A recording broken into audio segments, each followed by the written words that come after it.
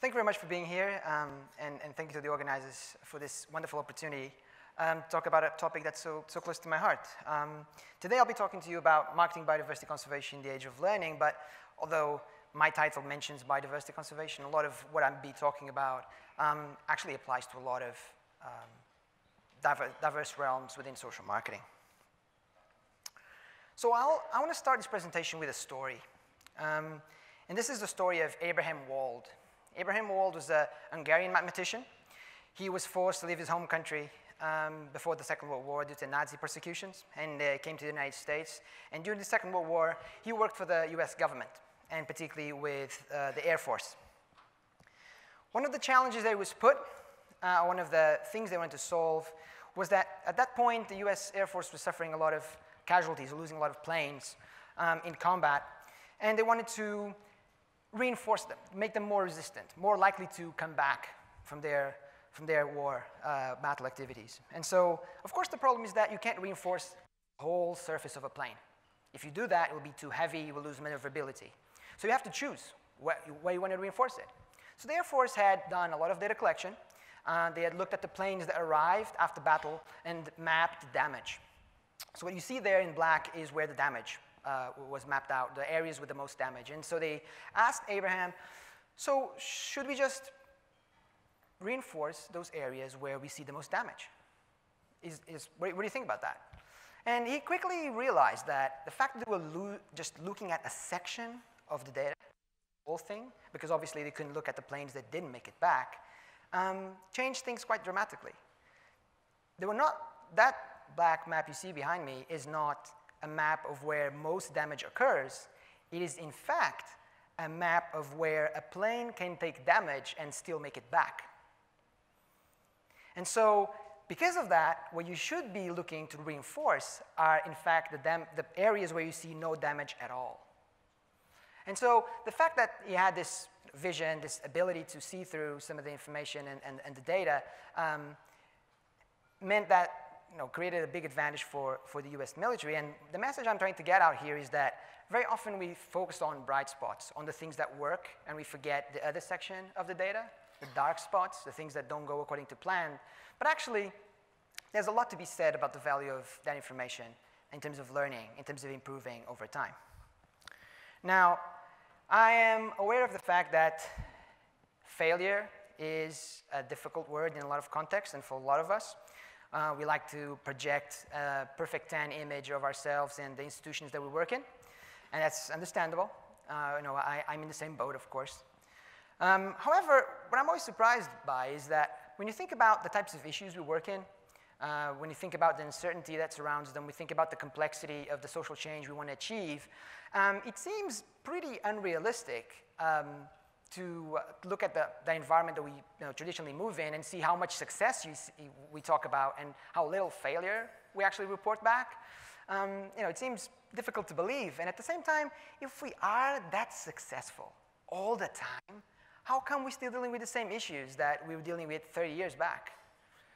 So I think there's some reflection to be done there, and particularly learning with other sectors. So if you think about startups, about 40% of them fail within the first year, 90% of them fail within the first decade. Now, in that realm of startups, failure is really a common happening. It's not special, it's not different.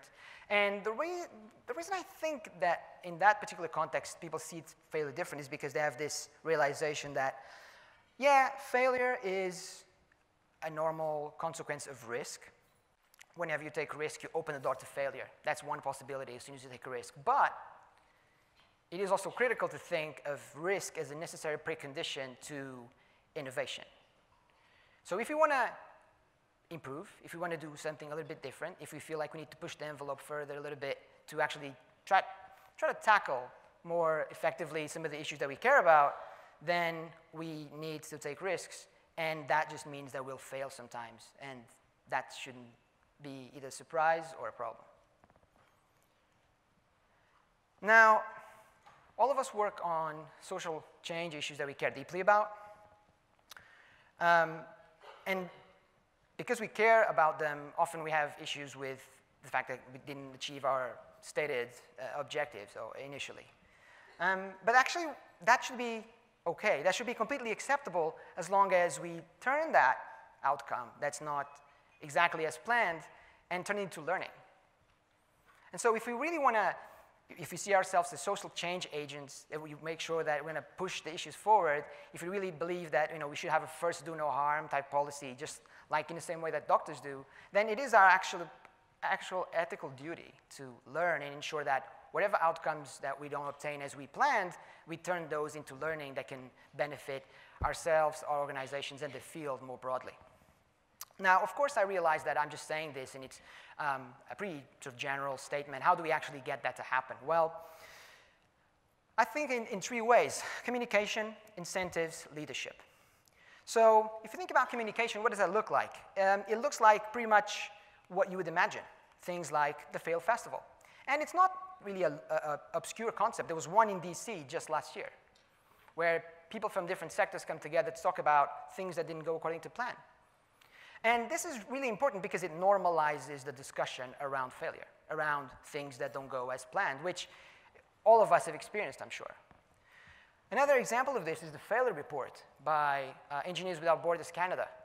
This institution has an annual publication that details what didn't go according to plan and whatever they learned from it. And so these channels are really critical for us to get this conversation started. Incentives. Of course, donors. Donors have the power to decide what counts as a positive outcome of a project, what's a meaningful result. And it's really important that donors get on board with the fact that learning is a really important and critical element of a result of a project. Yes, maybe not all the boxes were ticked, but if we can learn, if we can derive, if we can improve the next step, if we can make every error an opportunity for improvement, that is a really valuable contribution, not just for that one single project that you happen to fund right there and then, but much broader across the entire field. And of course, leadership. So all this learning thing, it's all very nice and well, but we need people at the leadership ahead of these organizations to make sure that learning is institutionally where it matters, that the organizations take it seriously and use it to improve over time. It's not just some a buzzword that we can move on for the next conference, but it's actually something that is taken meaningfully within organizations, that there are resources thrown at it so they can make it count. And one field that I think is has particularly done well when it comes to this type of leadership is aviation. So you can see there in your graph, the bars are casualties, the trend line is number of passengers. And you can clearly see that as the number of passengers increased dramatically, the number of casualties has gone down. And the reason for this is because airlines realize that what's bad for one airline is bad for all airlines. They don't have to,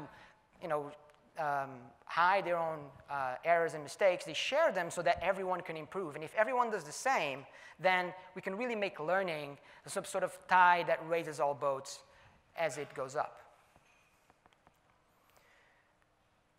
So thank you very much.